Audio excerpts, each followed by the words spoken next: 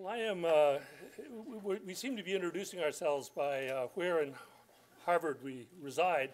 I think for purposes here, the best identification is that I'm with the Weatherhead Center, which is an incubator of many things, including this, and allows people to mix and match across disciplines in a way that has been highly productive for me. As you can see, I've included Steve Block as my co-author, and I also misspelled his name in my haste to get my slide up. Hey, Steve, don't take it personally. I misspell lots of things. Steve is an economist from Tufts, and in the setting of Weatherhead Center, that works. So this work on the social sciences of food has been supported and sponsored within that setting. Now, my own work is on developing areas and on agriculture. Within the developing world, I specialize in the study of Africa, which is, as you know, a place where the challenges of nutrition are extremely high. And in the early years, right after independence, when I was teaching at the California Institute of Technology, I got interested in what was called at the time Africa's poor start. And by poor start, I mean that when it stumbled out of the gate, it had over 70%, about 75% on average actually, of the population living in rural areas and engaged in farming. And yet it was not, it was starvation. And there were importations, and the population was sustained by importing food from abroad. So why this failure, this fundamental failure of performance, of economic performance in Africa? And this led me to a line of work which looked at the political roots of it. And the political roots seem to, why is this not going forward? Okay, seem to indicate that the incentives for politicians were such that they were adopting policies, politically winning policies, that sustained them in power, that were suppressing markets, that were providing incentives for food production in Africa.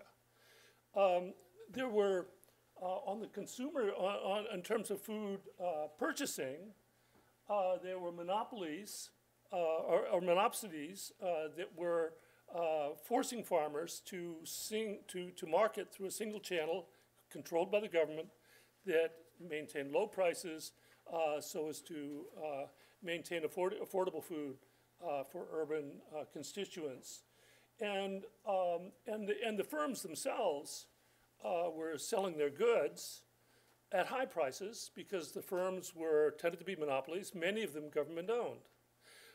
And of course, the farmers were the primary, with 70% of the people in agriculture, the farmers were the majority of the consumers. So they were being charged high prices on the one side and being offered low prices on the other, which meant that their profits were driven down. And their incentives to farm were driven down. And to produce were driven down.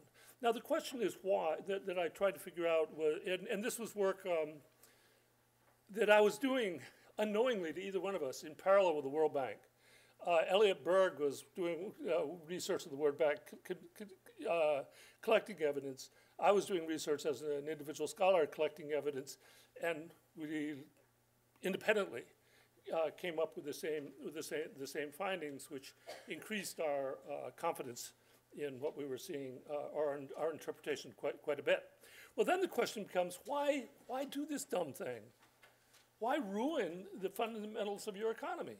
These are agrarian economies. Why destroy them? And the answer was the nature of the institutions led to these choices of policies, and in the following manner. Most of the African governments at this time were authoritarian. These are single-party systems. These are military governments and personal dictatorships. Less than a third of them had competitive political parties. 70% or more had authoritarian governments. And in authoritarian regimes, their citizens get represented. The interests of citizens get represented. But they get represented in a very biased way. The urban sector consists of a few large firms, each one highly large in these very small markets, and living cheek by jowl in the industrial parks that are outside Nairobi and Lagos and everywhere, other places. So they're economically concentrated and they're politically concentrated. Being economically concentrated, the firm will demand that the government give it access to raw materials at a low price, or will join with the workers in saying we want to have low wages because 60% of their expenditures are on salaries, and they don't want strikes. And so they're lobbying for this kind of these kinds of price distortions that undermine incentives for farmers. So they demand these policies. They can organize in support of the policies because they live close together, because many of them are government-owned. They have access to the ministries, and so they're highly, so representation takes place in an interest group mode, and the firms thrive in that kind of political institutional environment. The farmers, however, each farmer is tiny.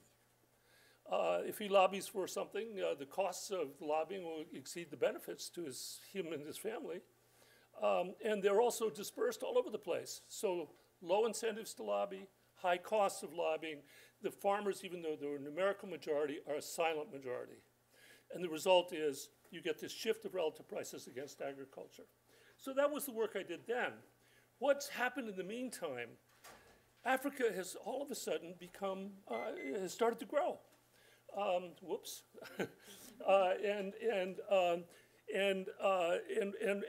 One of the reasons it has grown, and this is the work Steve and I have done, is because productivity has increased greatly in the largest single sector, which is agriculture.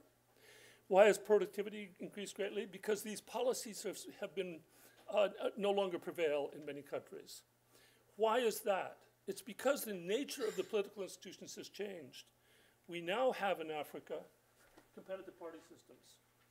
In a competitive party system, politics is dominated not by interest groups, but by party competition. And parties wanting majorities to win elections find most of the votes in the rural areas. 70% of the people are in agriculture. So the farmers that were disempowered under interest group politics are empowered under party politics. And this is, Steve and my research indicates that this is one of the reasons that you've gotten this surge of growth in the African miracle in the last several years. Thank you, sir. Yeah.